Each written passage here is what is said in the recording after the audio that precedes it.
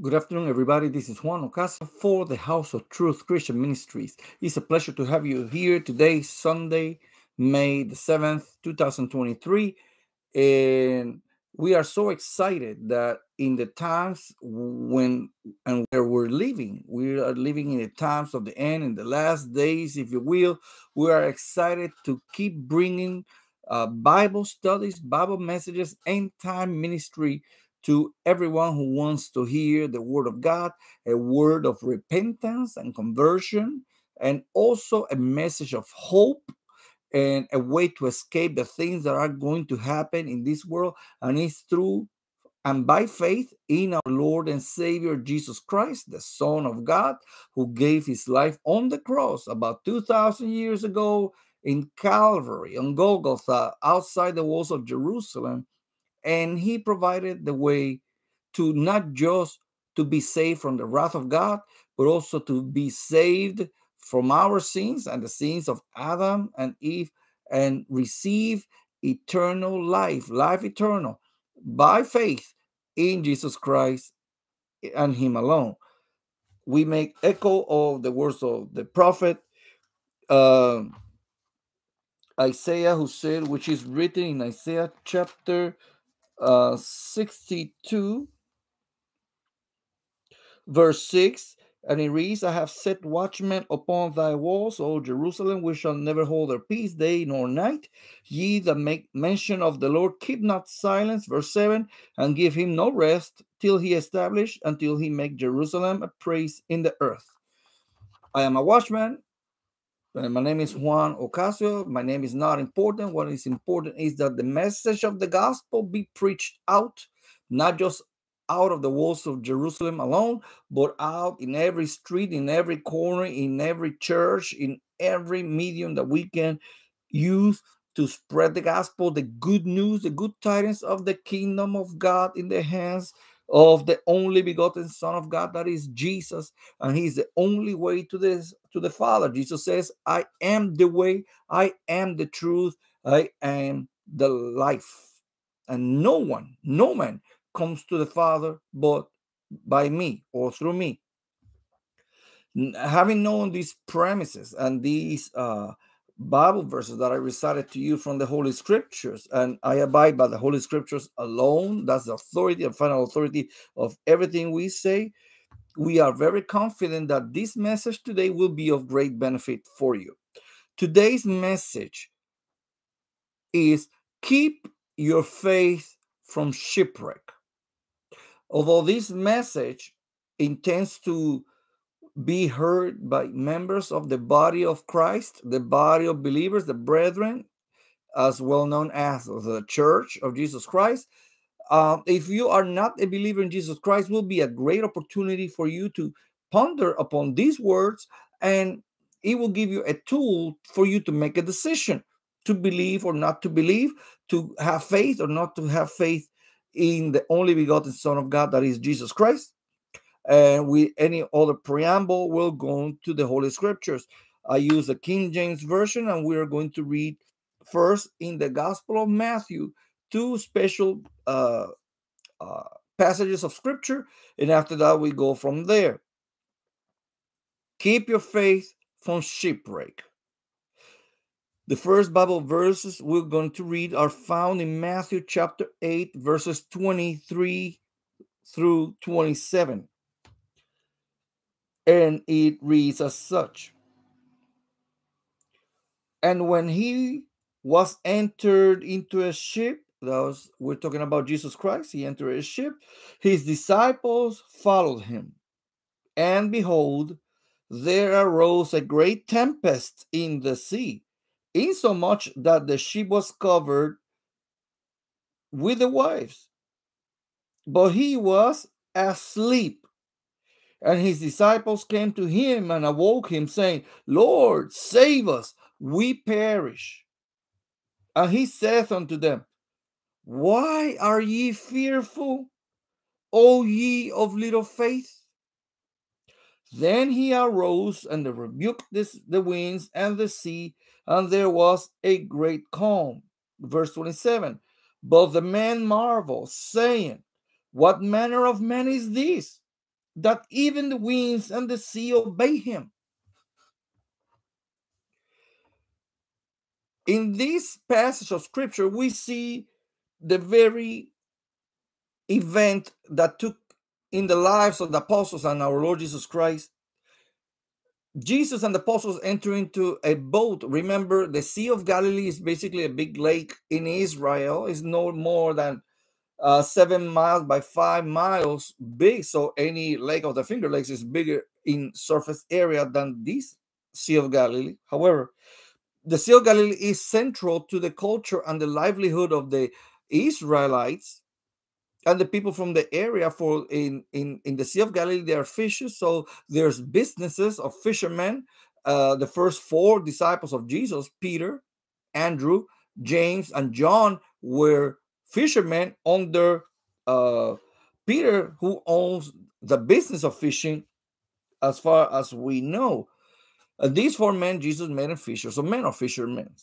Okay, so we see in this event that Jesus go into the boat along with the disciples. So it must be a medium-sized boat. Remember, they were made of wood. They were kind of fragile in the days of storm. So Jesus falls asleep in the boat, and in the middle of the boat, there surges a tempest. A tempest is nothing, no other than a water spout or water tornado. And this tempest was of such violence that was generating a lot of strong winds and a lot of strong waves, and it was about to make the ship capsize. It's understandable that the disciples of Jesus, the apostles who became, were in a dire condition, and they wake up Jesus and say, Lord, we perish. And they know they can count on Jesus, for they follow Jesus by faith, not just because of the miracles that Jesus performed, but also for his teachings. That they knew that Jesus was much more than just a rabbi, a teacher. They knew that Jesus was supernatural. They didn't understand how supernatural was the nature of our Lord Jesus Christ. But mind this, when they say we perish, perish is different than dying. Perish is just cease to exist. Die, anybody can die and come to life, according to the words of Jesus, according to the word of God. But Jesus rebukes the storm, and he silences and stills the wind and the water. There was a great calm. But Jesus also not just rebukes the wind and the sea, he rebukes his own disciples. He asks them, why are you fearful? Why are you afraid? And he says, oh, ye of little faith. So in order to be with Jesus and to be disciples of Jesus, not you only deny yourself and pick up your cross and follow him daily, you have to believe in him. Faith comes with belief. We'll talk about that in a moment. But this is the first case where Jesus rebukes a storm, and even the apostles say, what kind of man is this that he has the power to make the wind and the seas obey him? Mind you, this is the first case of a storm. Let's read the second. The second case is found also in Matthew. Matthew chapter 14, a few chapters down, we're going to read 10 verses from the 22nd to the 32nd verse. Matthew 14, 22 to 32. 14, 22 to 32. And he reads, and straightway Jesus constrained his disciples. He made his disciples to get into a ship and to go before him onto the other side. Well, he sent the multitudes away. And when he had sent the multitudes away, he went up into a mountain apart to pray. And when the evening was come, he was there alone. But the ship was now in the midst of the sea, tossed with waves, for the wind was contrary. And in the fourth watch of the night, I'm talking about close to 3 a.m., 3 in the morning. And in the fourth watch of the night, Jesus went unto them, walking on the sea. And when the disciples saw him walking on the sea, they were troubled, saying, it is a spirit. And they cried out for fear. But straightway Jesus spake unto them, saying, Be of good cheer. It is I. Be not afraid. And Peter answered him and said, Lord, if it be thou, bid me come unto thee on the water. And he said, Come.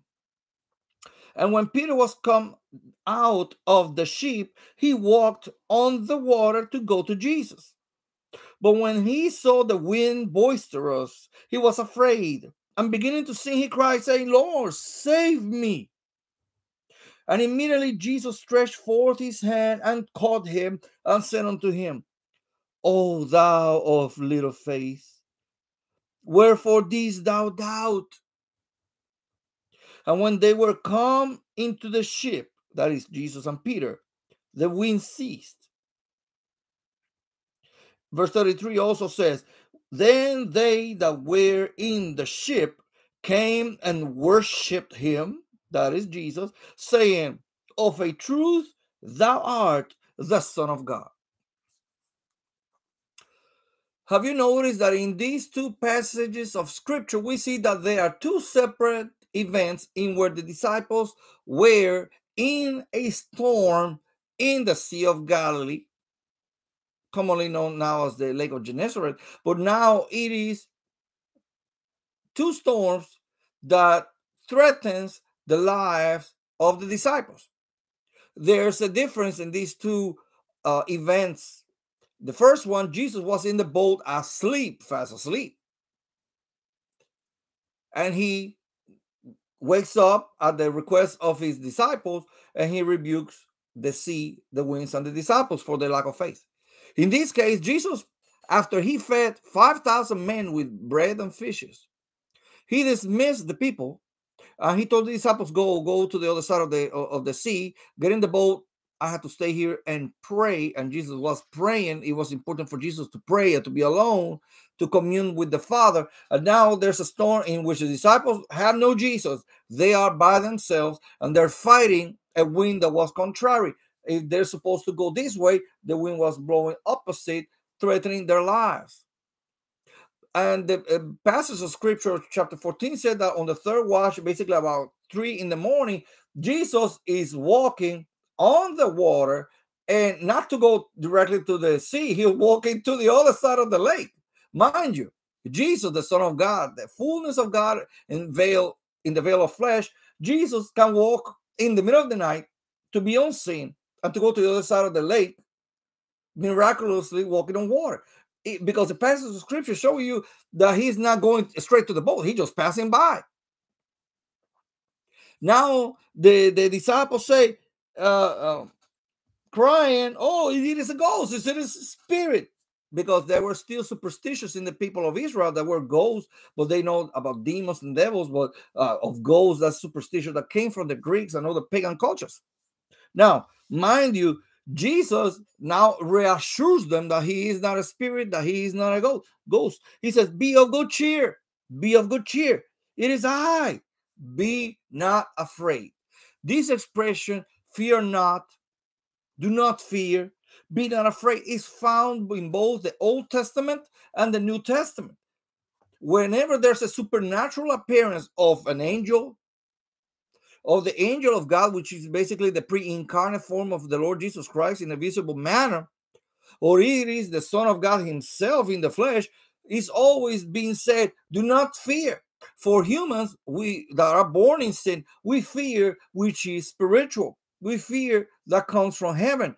And now the apostles were in fear because now they see their master, their rabbi, their teacher, the healer, walking on water. Now, Jesus reassures them, do not be afraid. It is me. Now Peter said, if it is you, as you say you are, let me go to you. Let me walk on water. And Jesus told him, come. In Hebrew, the word come means both. Means come. And then Peter started walking on water. But the Bible said that when he started looking at the water, the storm boisterous, that means loud and strong and threatening, Peter was imbued with fear, and he started to sink. And then he asked the Lord, save me.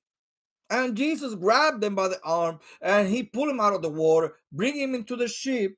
And he said, "Oh, thou of little faith, why or wherefore didst thou doubt?"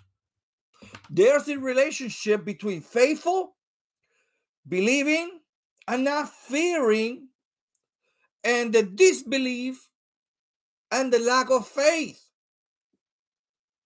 There's a very close relationship with these terms.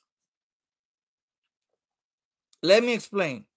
Jesus said in Matthew chapter 17, verses 14 to 21, when there was the event that the apostles tried to exorcise a demon out of a child, a devil out of a child. The devil did not come. Jesus had to come and save the boy's life, for the disciples were not able to exorcise the demon. Jesus was able, of course, to exorcise the demon. And then the apostles privately asked him why we were not able to cast out the devil. And Jesus said, "Because of your disbelief." But by the disbelief of the disciples of Christ, they did miracles. They healed, they cast out devils, they preached the word of God, the first 12 and then the 70. In the name of Jesus, they did all that. And they brought Jesus a good report. But then in this case, they are not able to exorcise that devil out of the boy. Jesus said that was their disbelief. I think they were afraid of that devil, whatever it was that causing them a disbelief, and they were not able to take it out. But then Jesus said, only this kind of devil or this kind of demon, this kind of evil spirit only comes out by fasting and prayer. We're talking about 12 disciples that tried to exorcise this devil out of the boy and were not able. They needed to fast. They needed to pray, because spirits, just like human beings, there are human beings that are stronger than others feeble and others stronger, others taller, others faster, others smarter. In the spirit world, I assume the same. There are ranks and authorities and powers. So therefore, this devil was more powerful than the others ones they encountered. They needed to be fasting. They need to be prayer, that their faith will be strengthened. Not the body, but their faith. And because of the disbelief, the lack of faith, they were not able to take that devil away. Everything goes together of the hand. They have seen Jesus do miracles. They have seen Jesus turn water into wine in Cana. They have seen Jesus feed thousands 2 times with bread and fishes. They have seen when the Lord told them, cast your net not in this side, but this side, and the next field.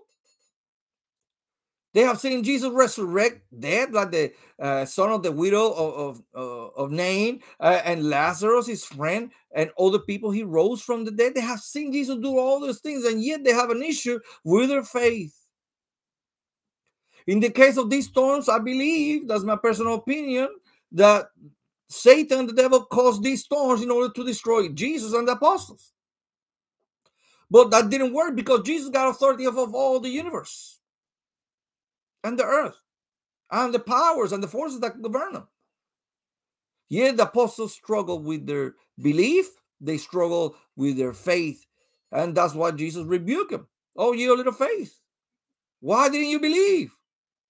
See, it is important that the believer, the disciple of Christ who want to live like Christ, must believe. Remember that we always say in church, and when we always preach the gospel, that God so loved the world that he sent his only begotten Son, that whomsoever believeth, and I will say it again, believeth in him shall not perish, but have everlasting life. In order to attain everlasting life or eternal life, you have to believe that Jesus is come of the Father, that he came in the flesh, that he is the Son of God, that he is the Savior, that he is the Messiah. If we believe we obtain eternal life by our faith, by our belief in Jesus. And Jesus said also that if we have the faith the size of a mustard seed, and I have seen the mustard seed in my own hand, they're very, very tiny. So tiny, but if you put it on the ground, let it grow, it turns into a huge tree. Jesus said that we have the grain of a mustard seed, we can tell the mountains to move out of the way or to be cast into the sea, and it will happen, because for God, nothing is impossible, for God is the creator. And we are his children. Jesus is telling us to fortify, to strengthen our faith by believing in him, by believing in his works, by believing in his name, by believing that he is the Son of God, by believing that he is the Savior, and that we walk by faith. Regardless if there's a physical storm, or there's a spiritual storm, or emotional storm, or social storm, or world war, earthquakes, pestilences, you name it. We have to live by faith. This also come to my mind in the Gospel of Luke, chapter 18, verse 8. After Jesus said the parable of the unjust judge that avenges a woman because she was so persistent. This judge did not believe it, did not fear God or man, but because this woman asked for justice, this judge made sure that the woman was avenged.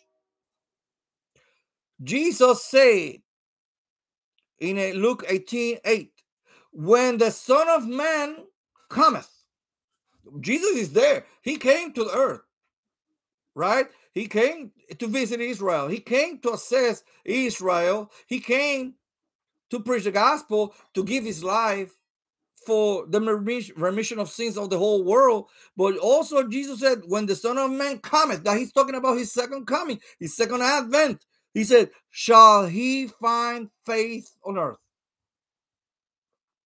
Mind you, he already has apostles and disciples after him, with him. But he's saying that in the future, there might be a case that there might be almost very little faith on earth.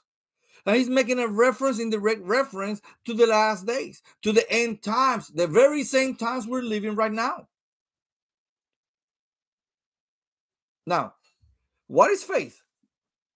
Right? I said the title, Keep Your Faith from Shipwreck. We're talking about in these two instances that the apostles almost shipwrecked literally in the Sea of Galilee. Jesus saved them. He calmed the storm and he rebuked them for their lack of faith.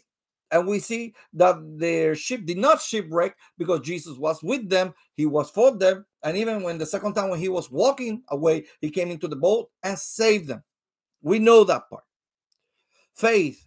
In the New Testament, according to the Strong's Concordance, the word in Greek is pistis, and pistis means faith, faithfulness, belief, confidence, fidelity, and also a guarantee. A guarantee. And the word pistis comes from peitho, which means to persuade or to be persuaded. In order for you to be faithful, to have faithfulness, to have belief, to have a confidence in the guarantee, you have to be persuaded. You have to obtain a persuasion.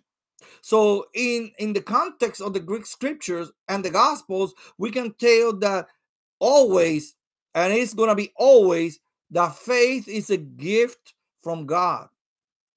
Faith is a gift from God always, and never is something that can be produced by people. I will repeat this again. Faith is always a gift from God and never something that can be produced by people. In other words, for us, the believer in Jesus Christ, for us Christians, born again believers, faith is God's persuasion. And we got the guarantee from God himself, who cannot lie. He's no man that he will lie. He's always truthful. We are assured, we are confident that what God has done, is doing, and will do is certain and faithful. and God will never fail. Now, concerning faith and shipwrecks, how can we avoid a shipwreck in our faith? Not in a physical storm, but in the many problems we're facing in our lives, in our families, in our own health, in our own mind, in our workplace, in the world, in our own country, as the madness and the evil and the wickedness of this world is encroaching in the church, is encroaching in our families. How can we keep our faith from shipwreck? Well, there are 3 points that we must abide by. We must ponder, we must meditate it. The first one, we must abound in faith. The second, we must avoid the shipwrecks of our faith. And third, we have to be careful and to repent immediately. The first point, we must abound in faith.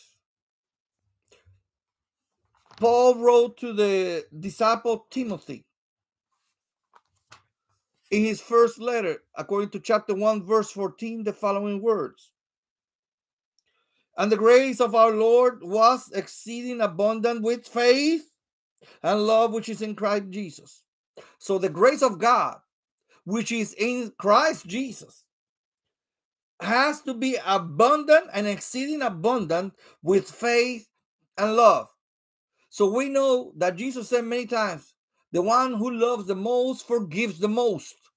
And the one who is forgiven the most will love the most. We have been forgiven from all our sins. Even the sin of Adam that causes death, the sin of Eve that causes pain. We have been forgiven, and we are given, and we are recipients of the gift of eternal life.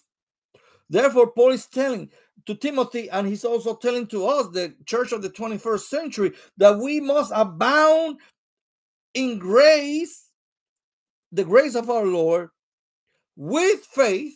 So our faith must be abundant, and love in Christ Jesus. Jesus said, if a little grain of mustard, a faith like a grain of mustard, can move a mountain out of its place and cast it into the sea, how much more a faith that is abundant in you, in your family, in the house of worship, and in the world. Nothing can be possible for the believer who believes by faith in the grace of God, in the love of God, and in the everlasting gospel of the Lord. Paul told us to abound in love and faith, which is in Christ Jesus, by the grace of God. We must do. So we must be abundant in the faith. Verse 15 and 16, Paul keeps saying, this is a faithful saying. Faithful, faith, right? Certain, assured. This is a faithful saying and worthy of all acceptation, that Christ Jesus came into the world to save sinners, of whom I am chief. Howbeit for this cause I obtain mercy, that in me first Jesus Christ might show forth all long suffering, for a pattern to them which should hereafter believe on him to life everlasting. So believe leads to everlasting life in Jesus Christ. We must understand that we are saved not by works, not by rituals, not by waters and incenses or punishments. We are saved by the grace and the mercy of the Father through Christ Jesus by our faith in him. And we must abound in faith and love, as it is said, for we are recipients of the everlasting life gift. That's the first thing we must do to keep our faith from shipwreck. We must abound in faith. You have to add coal to a fire to keep the fire going. The more coal, the bigger the fire. We must increase in faith. We must have a close relationship to the Father through Christ Jesus by prayer. How good is your prayer life? How many times do you pray? How is the quality of your prayers with the Lord? Do you fall asleep? Do you find it boring? Do you find it edifying or not? Do you go by the feeling that God is listening or not? Or do you go by knowing and by the assurance and the guarantee that God hears your prayers, as long as it is in the name of Jesus, by faith? How is your Bible study? How are you studying and reading the scriptures, trying to understand the scripture and asking the Father for knowledge, for wisdom, for insight and wisdom? Okay, God will give all this to you if you ask by faith. But you have to have a strong spiritual connection with the Father and with the Son and with the Holy Ghost through Christ Jesus. And you have to study the Word of God, meditating the Word of God, applying it in your daily life, and sharing it. Share the gospel with somebody else. Your salvation needs to be heard. Your testimony needs to be heard by others. They need to know how to get saved from the wrath of the Father that is coming. Your testimony is essential, but more essential is the gospel, which is found in the Holy Bible. And you need to adhere to it. You need to understand it. Day and night, you have to read a little bit here, a little bit there. Find a way, or we can help you, but we cannot study for you. We cannot pray for you. So I cannot intercede for you in that manner, for Jesus is the only mediator between God and man. Jesus is the only intercessor between God and man. I can pray for you, but I cannot. My prayer is not Jesus. All right. So keep a strong and healthy spiritual relationship with the Father through the Son. Okay. The second point that we must ponder is that we must avoid shipwrecks in our faith, just like the Titanic. If you remember, not the movie, but the actual ship, the Titanic, the HMS Titanic, built in England, was built so strong according to the technology of the time. It was supposed to be unsinkable. Even the creator of the designer of the Titanic said these words: "Not even God will sink the ship." But guess what? The statement that he did is blasphemous, because God can do whatever he wants. And the moment this ship, the Titanic, hit an iceberg, it sank. All right. The Titanic shipwrecked because the captain and the crew were not paying close attention that where they were navigating, there were icebergs in the middle of the night. They were not paying close attention to their navigation. They were so overconfident that their ship will endure anything, that it will not sink. And it did sink, and thousands of people died. Mind you, look at this. We must avoid this attitude of overconfidence in our skills and our prayer life, to be confident that we are in a good standing with God, because even Paul said, he who believes that he's standing, be careful lest you be swept away. We got to be careful. In the same letter of Timothy, in chapter 1, verses 19 and 20, it reads, and I will read for you, right? Actually, from 18 to 20, it says, "This charge I commit unto thee, son Timothy, according to the prophecies which went before on thee, that thou by them mightest war a good warfare." He tells us to stay on the warfare, to be like good soldiers. We must fight the war of faith and be conscious that we must remain in our training. 19 and 20, holding faith,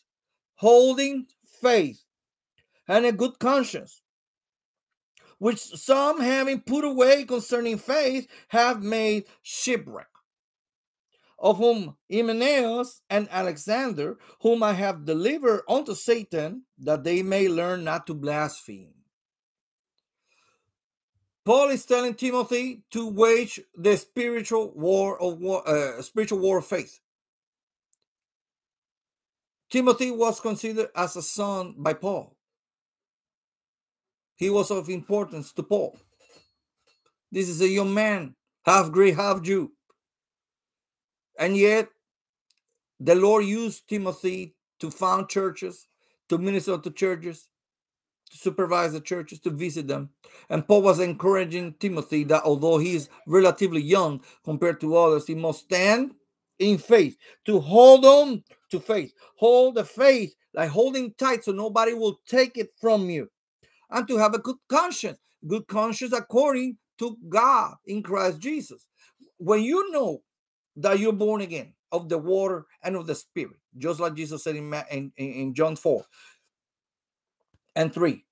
When you know that your faith is accepted by God because you believe in Jesus Christ as your Lord and Savior, you have forsaken the things of the world, have denied yourself, picked up your own cross, and follow Him daily, you can be assured that the Lord will keep you, that the Lord will protect you, that the Lord will save you. He may not erase your troubles. He may leave those trials and temptations in your way, but your test of your faith will remain successful, will remain strong, because you're walking by faith and you're conscious that you need to feed your faith. You need to feed your faith with prayer. You need to feed your faith with praises, to gather in church in holy worship, to encourage one another, as Paul said, even more so that the day is approaching. What day? The day of the rapture is approaching. The day of the revelation of Jesus Christ to his bride, to catch up his church unto himself in the middle of the air, according to First Thessalonians and First Corinthians, that we are soon to be gathered in the Lord. Our faith must be stronger, must remain fervent, must be alive, if you will, because we understand that the times and seasons are changing, that the prophecies of the Bible are being fulfilled. And once the Lord says the preaching of the gospel is enough in all the nations, the end shall come, He will catch us up in the air. We'll be raptured and we'll be gathered unto the Lord, according to John chapter 14. Therefore, our faith is certain. But don't let us be like Hymenaeus and Alexander, that were blaspheming. Whatever they were saying was a blasphemy against the Lord. And Paul delivered them unto Satan. We cannot be like them. We cannot fall away, because the Bible prophesied that there will be a great falling away, a great apostasy of the church in the last days, according to 2 Thessalonians chapter 2. This falling away, we can see it. Look at your church if you go to church. Look at our churches if we go to churches. The majority of the faithful are still there, but compared before the pandemic, as I say, has decreased exponentially. Many people don't want to be in church, don't want to come to church. They are satisfied with just watching a little Zoom meeting, a little Facebook or YouTube video, and that's it. That's all there is. When Paul said, do not forsake of assembling yourselves together. I'll talk about that in a minute. We must hold fast, hold our faith, and to have a good conscience with the Lord. And concerning faith, we cannot let it go to shipwreck. We must know, Paul said, we are not ignorant of the devices of the enemy. According to Ephesians chapter 6, we must put on the armor of God that will be able to stand the devil and his wiles and his attacks. We know his devices. He uses our senses, the lust of the eye, the lust of the flesh, and the pride of life. That's the same thing that he offered Jesus. That's the same thing he offered Adam. Adam failed, Jesus succeeded. And we overcome because Jesus overcame the devil. Jesus overcame the world. And no fault was found on him. Now, according to Hebrews chapter 11, verses 1 and 2, Paul explains that faith is the substance. It's a concrete thing. It's the substance of things hoped for. We are holding on to eternal life. We're holding on to the coming of Christ for the rapture. We're holding on to the day of judgment. We're holding on to the resurrection of the dead.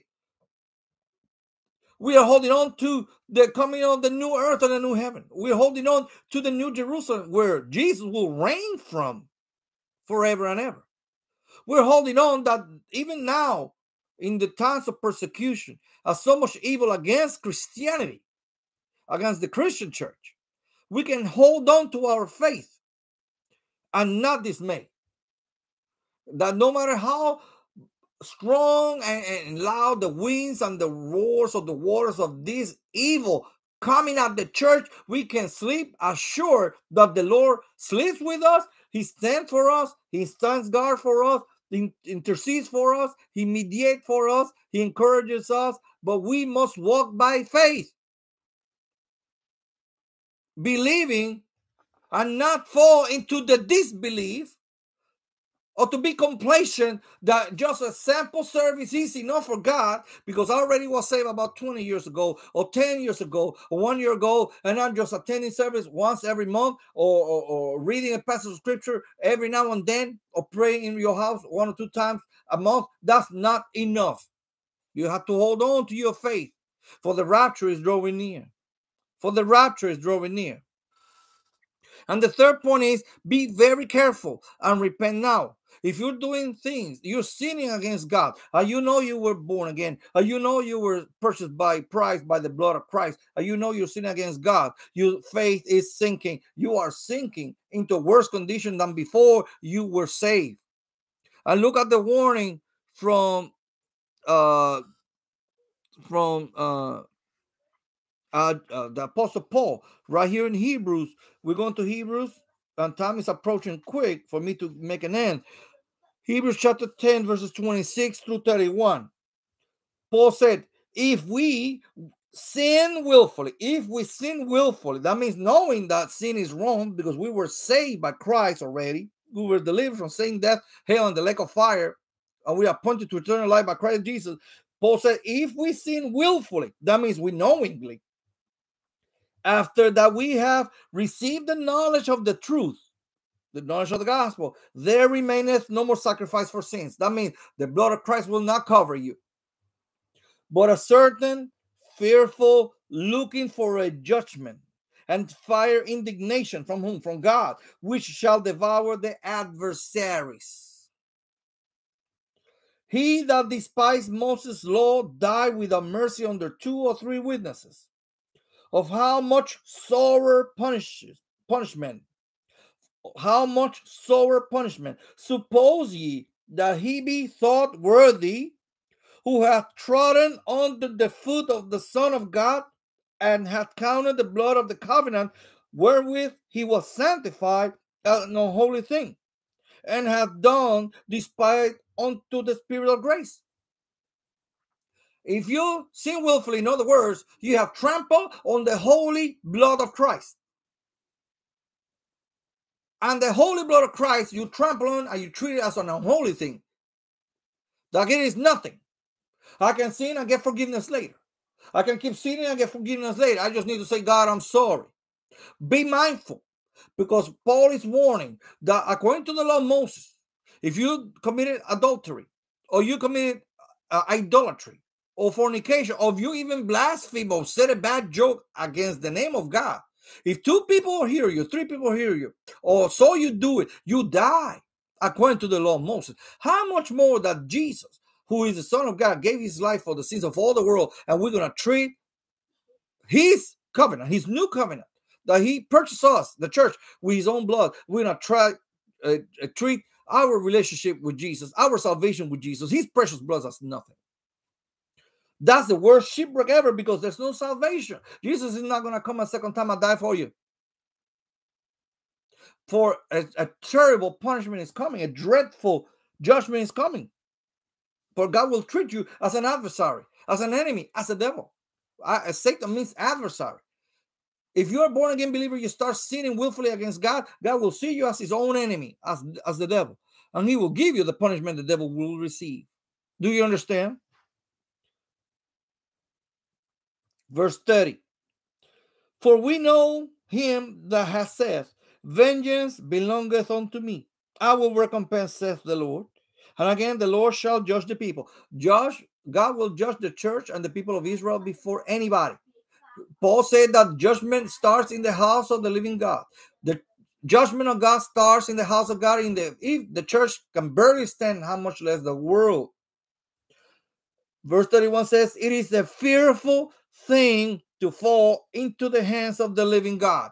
If you want to know how God can be severe, read the first 5 books of the Bible, the book of Joshua, the book of Judges, the 1st, 2nd Kings, 1st, 2nd Chronicles, 1st, 2nd Samuel.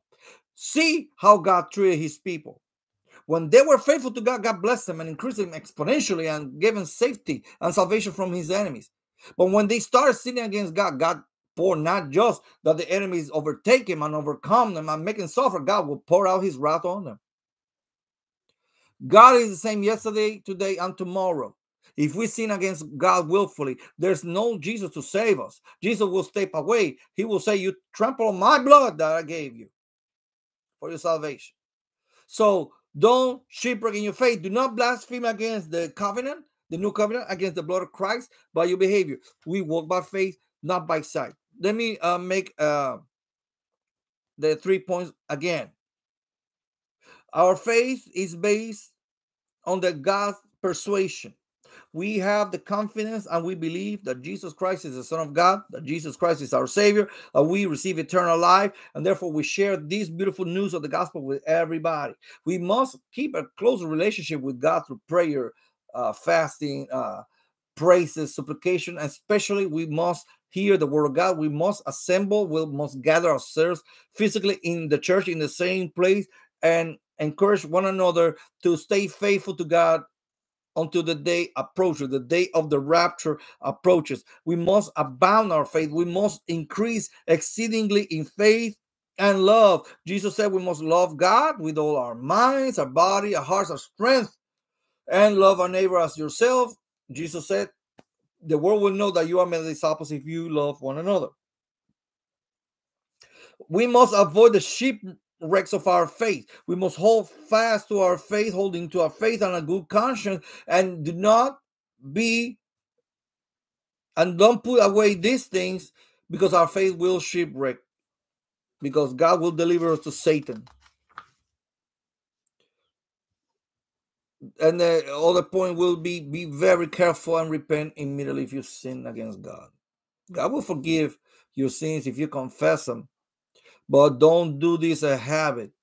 Don't do this a habit, for there's no more forgiveness of sin. There will be a terrible thing, because God is a terrible God. He's a loving God. He's God Almighty. He's long suffering, but God is holy. Then God is righteous, and God doesn't change.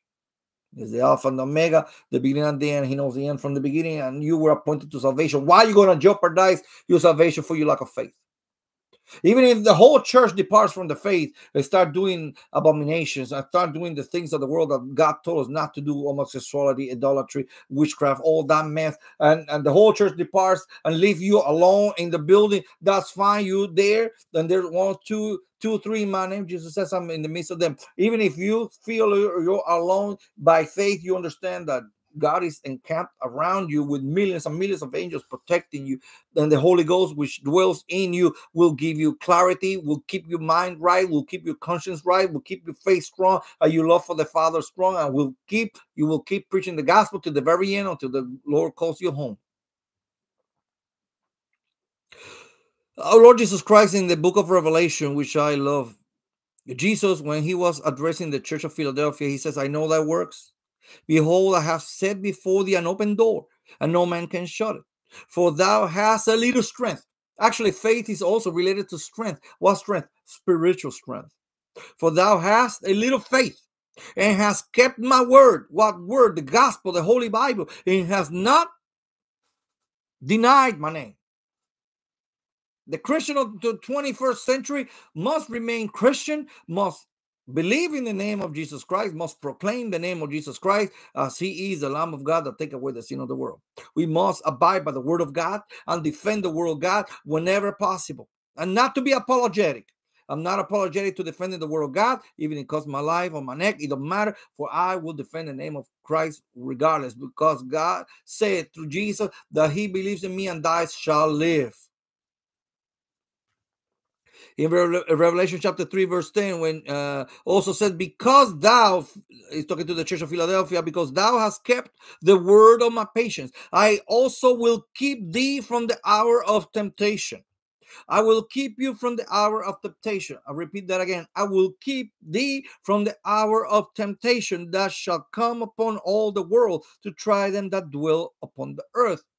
In other words, Jesus is telling us, the church of the 21st century, praise God, I'm part of it, and part of the church, that we have kept the word of his patience, that we have a little strength, that we have a little faith. When Jesus comes, when he asked rhetorically, when the Son of Man cometh, will he find faith on earth? He will find a little group of faithful, a remnant of the church, if you will, that will remain faithful, preaching the gospel and loving one another and waiting on the coming of the Lord. Jesus will see that there's a few, and Jesus says, be faithful unto death, and I will give you the crown of life. To the church of Smyrna, Jesus says, fear none of these things, the things that will befall on the world. Behold, the devil shall cast some of you into prison. Yes, the faithful remnant of the church that will remain here, uncorrupted by faith, walking by faith and not by sight, will be persecuted. Jesus prophesied already, and will be put in prison, that we might be tried. And we shall have tribulation 10 days. But be thou faithful. There goes faith again. Be thy faithful unto earth, and I will give you the crown of life. Praise God. Amen. Hallelujah. That we'll receive the crown of life, even if we lose our life.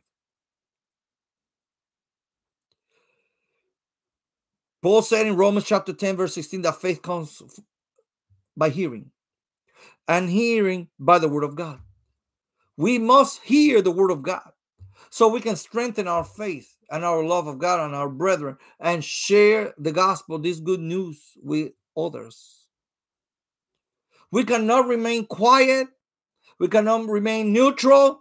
We cannot remain on the sidelines. We must be active in the ministry of the gospel unto the world. We must remain faithful in our Lord and Savior to whatever cost, to whatever end. We got the guarantee from God the Father through Jesus and the Holy Spirit. We live forever. And no matter what we go through right now, we must stay abundant in faith and grace through Christ Jesus, and to avoid the conditions that make our faith shipwreck, and to be warned to the righteous, not to fall off from the righteousness of God and the holiness of God and fall into the ways of the world, but to remain unto the coming of Christ. The rewards for the faithful are undescribable. When I read the Bible and I read the rewards for the faithful and the punishment for the unbeliever, I wonder how much God loves me and loves you. Walk by faith, not by sight.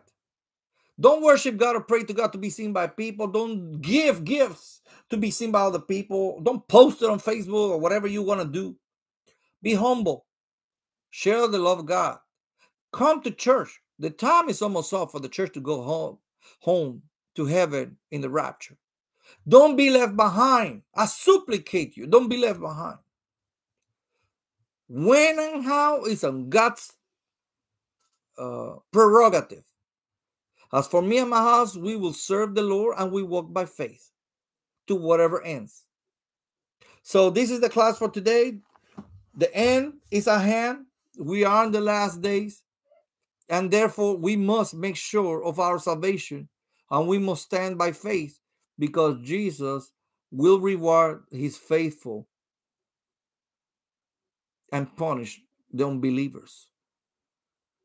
Are you in the boat with Christ? Are you experiencing storms in your life? Some people are going through worse things and remain faithful because they have set their eyes on Christ alone. They know the storms are there. They know the troubles and the temptations and the trials and the persecutions and the things that are happening in their health and in their families and even in the church. They know, but they keep their eyes on Jesus. I keep my eyes on Jesus, not on the storm. He will see us through. All right. Until the next one, stay focused on Christ. Walk by faith, not by sight.